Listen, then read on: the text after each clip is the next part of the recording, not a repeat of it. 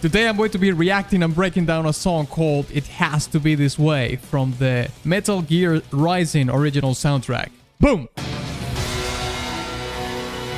Whoa. Startled me a little bit. Okay.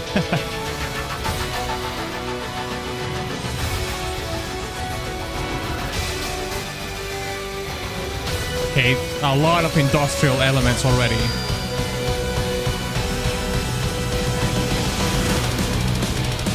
Oh!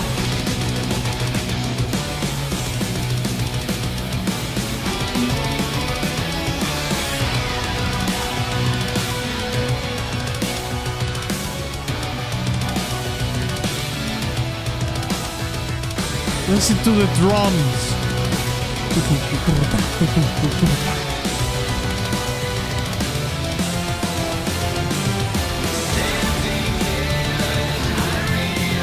Oh!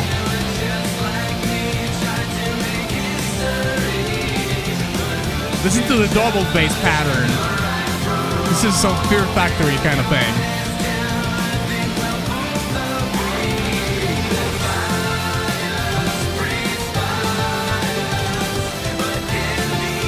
Oh my god.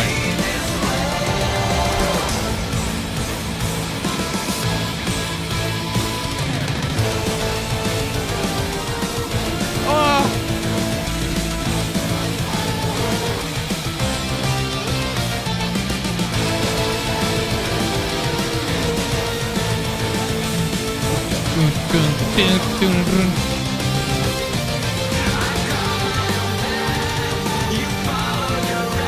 Into the double bass, oh my god.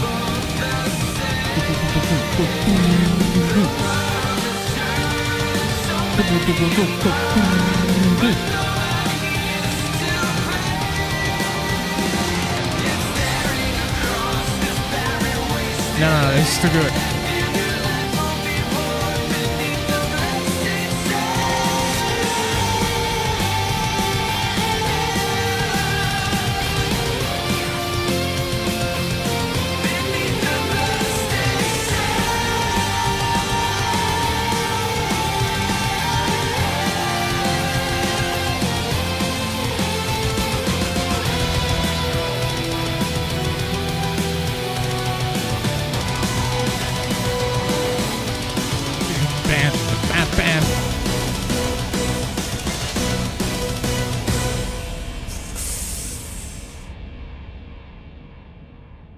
That was it? Oh my god. Yeah, that's the resolution of the song. Playlist. I already said it, so let's break it down.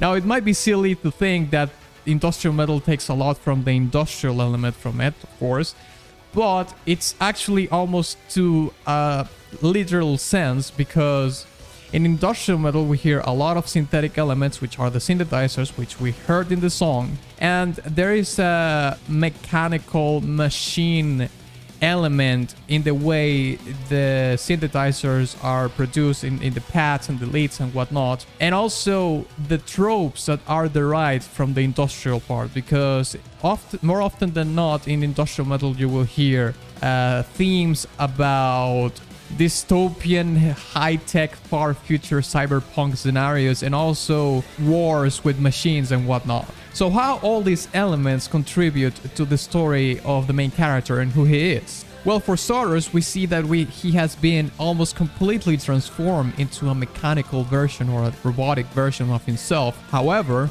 he still preserves the most important part of his human side, which is his face and his head.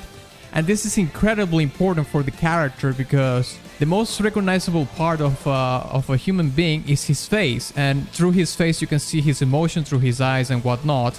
And also the brain is where everything is stored in terms of, you know, who the character is, his memories, what he has been through, what his thoughts are and whatnot, okay? Now, if we take all those elements and refer them to the premise of the industrial metal, yes, we have a lot of the synthetic elements that kind of embody, not pun intended, who he is as a character. But we also have in the song the string section and the brass section, which is what it's bringing the human side, the organic side into the song.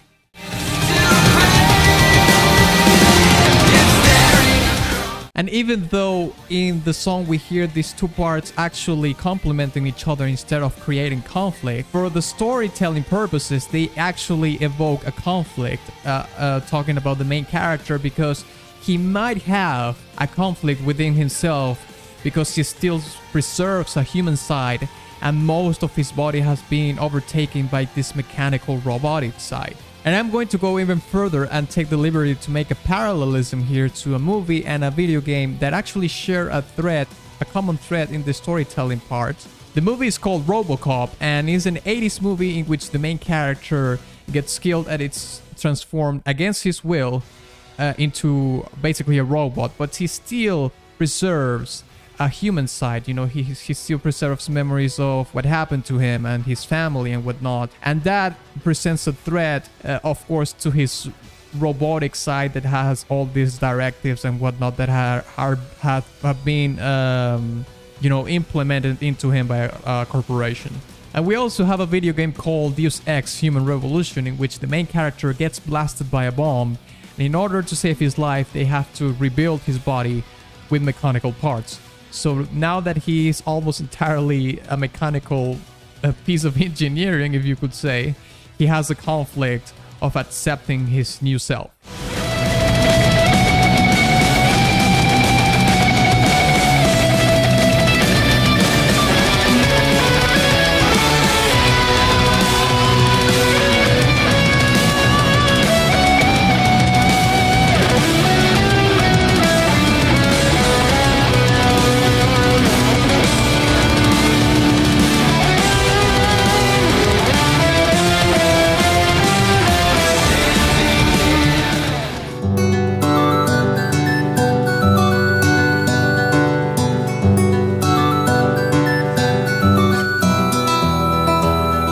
Now, to talk a little bit further about the music, I would like to mention two things in specific. The first one is that the song actually have two very defining parts. The first part is the opening of a song and the second part is the verse, okay?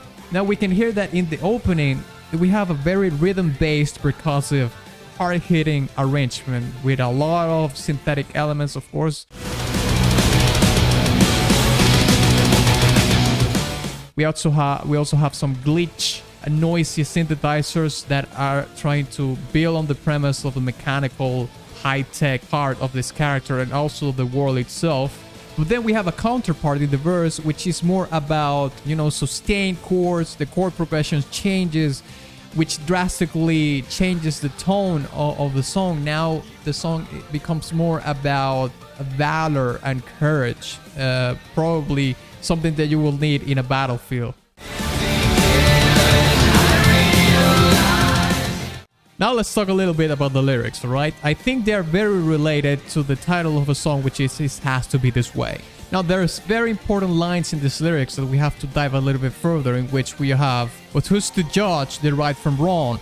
Now this is the part in which he realizes that going too much into the ethics and morals of war is sort of a futile thing to do, so he just surrenders to the idea of this is just warfare, it has to be this way.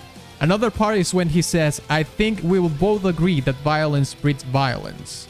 Now this is probably the most crucial part of the song, because this internal dialogue is in between his mechanical self and his human self, in which the human self is telling his mechanical self, like, well, yeah, I surrender to the idea, because probably the mechanical self is the one that is not, you know, dwelling into this whole ethical and moral things about warfare.